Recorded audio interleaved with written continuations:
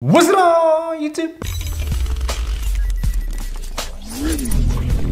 Welcome back, everyone. This is Lee, and yes, today's the day we'll be talking about the image quality between the Canon RP versus the Nikon Z6 II. So, without further ado, let's begin.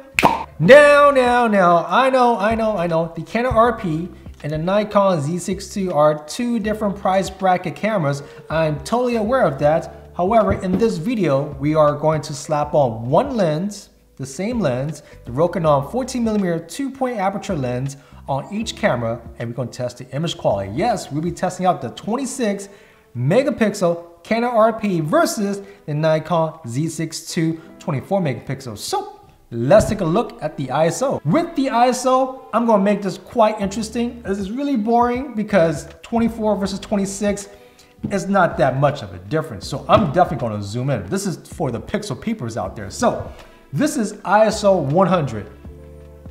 As you can see, the Canon RP is slightly noisier than the Nikon at ISO 100.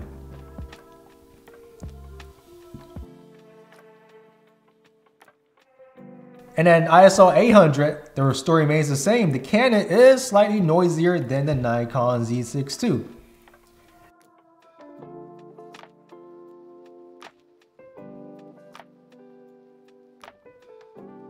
At ISO 1600, yep, the Canon is still slightly noisier than the Nikon. Yes, this is going to be kind of redundant. I apologize. ISO 3200.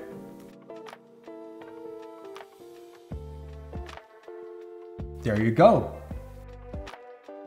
Same deal. Canon is slightly noisier than the Nikon. Now, at 6400,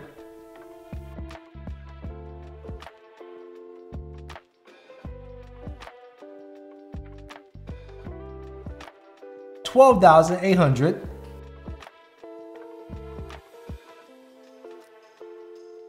The same. So in the end, I would have to say that if you're just shooting this for the Instagram or just for Facebook, you won't be able to tell the difference unless you're zooming in at 300%, which is what we just did. Now, let's take a look at some scenery shots with the same lens. In the first scene, the Canon RP and the Nikon Z6 II, you could clearly tell the difference. The Canon is a tad warmer than the Nikon. The Nikon grass is much more greener than the Canon, pretty much a lot saturated, right? Now, let's do a dynamic range shot. This is where I underexpose my shot and I push out the exposure in Lightroom to see which camera retains the most detail without breaking apart.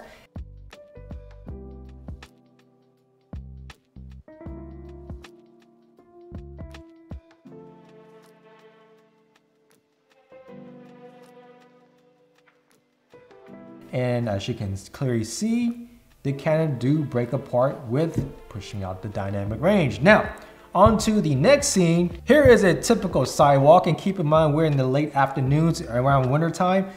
As you can clearly see, the road, it's a lot warmer on the Canon than the Nikon. The Nikon grass is a tad greener than the Canon. So already you can see sort of a trend going on right now. And also let's do a dynamic range test. And this is what it looks like.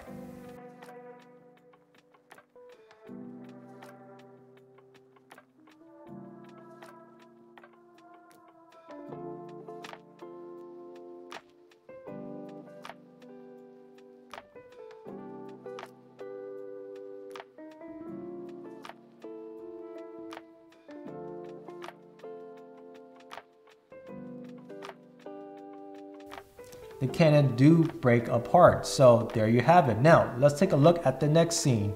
So here is my study room, and if you could take a look at my rubber plants, you could clearly see that the Canon, of course, once again, it does a warm cast on the image.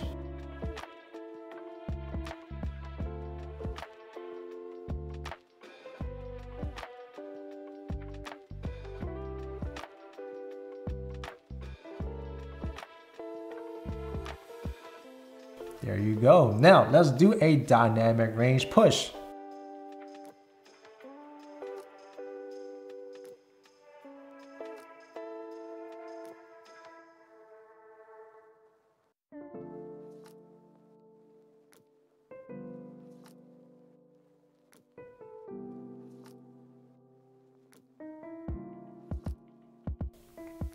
the Canon also still breaks apart. Now, for the last scene, this is my bathroom scene. Now for this scene right here, you can clearly see that the tiles are way warmer on the Canon than the Nikon. Nikon is on the cool side of things, but the tile in general is white. Now let's do a dynamic range shot. And already with the dynamic range on the Canon RP, it breaks up.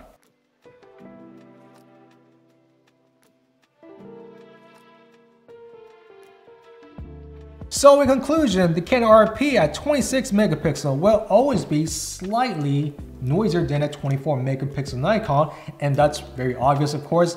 Now, in my test, I purposely zoomed in, and yeah, I'm just trying to start some drama, but in reality, if you're posting this online, no one can tell the difference. It's just minimal at that point, right? Now, for the color science between each brand, the Canon has their warm color tone, of course. That's just something that, it works well with portraits, right? For landscape, interior, product stuff, I've been told people rather prefer the Nikon. It's a lot accurate than the Canon. Canon's a little tad warm, but like I said, it's great for portraits. Now, for the dynamic range, the Canon does very poorly versus the Nikon. Nikon retains the shadow a lot nicer when you're pushing out the exposure. For those people that will say this to me, of course, Canon RP is on the bottom of the totem pole. I should get something more expensive like the R5 and test it out. And for those people that are thinking that, I will leave a link down below. I already did the Z7 versus the R5, and let me say, you get a warmer color science on your images, and also your dynamic range on your R5 does poorly versus the Nikon Z7. So with that in mind, if the RP is at the bottom of the totem pole, and the Canon R5 is on top of the totem pole, and the results are the same, in my conclusion, I am thinking that the R6 EOS R dynamic range will follow suit. It's probably not that good, and also the color cast will still be there. It'll be slightly warmer on the Canon, whereas the Nikon, it's just gonna be a lot better on the dynamic range side of things, and the color science on the Nikon is a lot better. Now, there are features on the Canon that I like more than the Nikon, but that's on another video, of course. But anyways, thank you guys for checking me back. Hopefully you guys enjoyed this video. Definitely click like and subscribe, and don't forget to check out the merch store. And yup, take it easy. Peace.